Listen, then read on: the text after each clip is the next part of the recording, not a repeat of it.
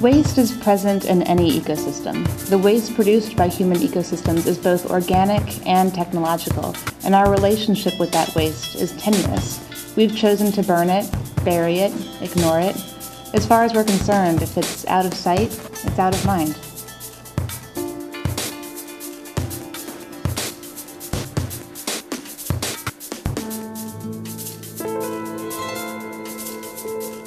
But just as decaying leaves serve as food for other systems, we're proposing that perhaps post-consumer waste could serve as food for city building.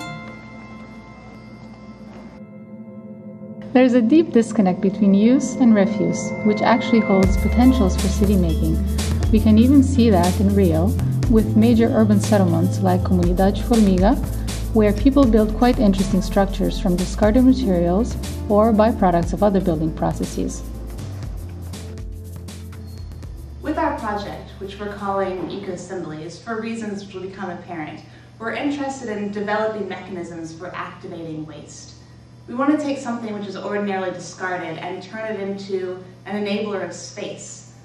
We want our project to infuse itself within the city fabric, and through its mass and site responsiveness and what we consider iconic processes, it invites play and participation, as well as raising awareness for rethinking the potentials of waste. Visitors to Ecosemblies are prosumers. That is, they're consumers who become active themselves and take over the production of space.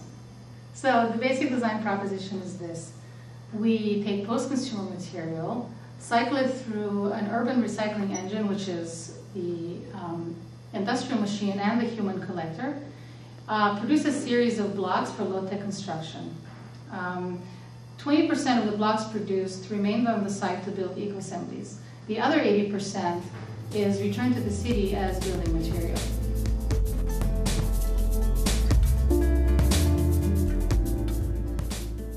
The first phase is an urban industrial landscape. We're not developing a system which is prepared to take on garbage trucks full of recycled goods to be dropped off and then processed. What we're doing is we're developing a system that's small enough that it will take the products that people carry in themselves and they drop off in order to contribute that to the building process.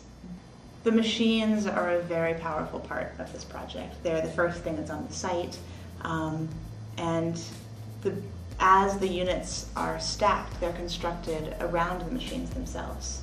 Not only that, but the machine is also iconically a producer of waste, and so we wanted to recapture that image and say, well, it is a producer of waste in a certain way, but it actually creates, because we're encompassing it in this very iconic process of regeneration, that the machine actually becomes a regenerator rather than a producer of waste. And in times when the machines aren't being used, then they can become play structures or places to sit or perform on when people are visiting the site.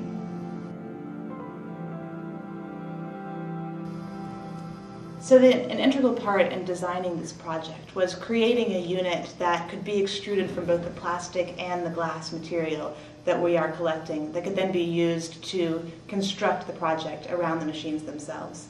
After testing several possibilities, we focused on this particular one because it would enable unskilled construction by participants, and they would be able to assemble these blocks without prior knowledge of construction techniques. So the idea is that there is no mortar required for them, and they can either go together in a 90-degree angle, or they can create a different system through cantilevers and creating corbelled arches. They go together in a series of ways that can produce a 45-degree angle, a 60, a 75, and a 90-degree.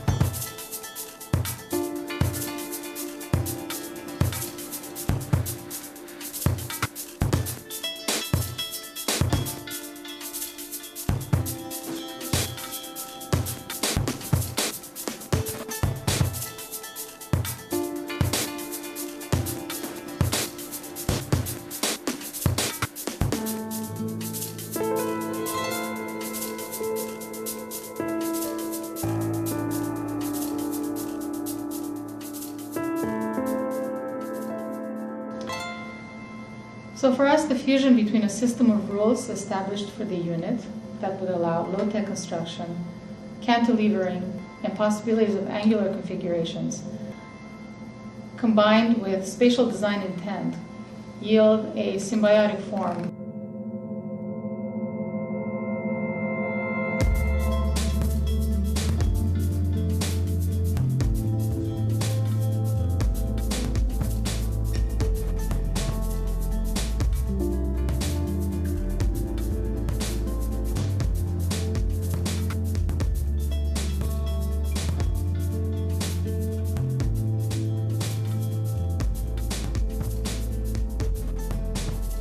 The design spaces are all similar in that they allow for temporal occupation.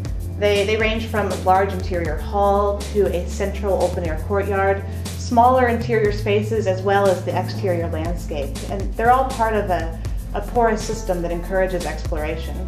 They can be used for formal events like dance competitions, film premieres, or exhibitions, or even informal events like impromptu work parties where people get together in order to use these blocks to build a part of the building. To access the upper levels, the vertical circulation consists of grand exterior stairs and ramps, leading to a roofscape that acts as a quarry in flux, and a series of amphitheaters of varying sizes that can be occupied by similar programs as the ground plane.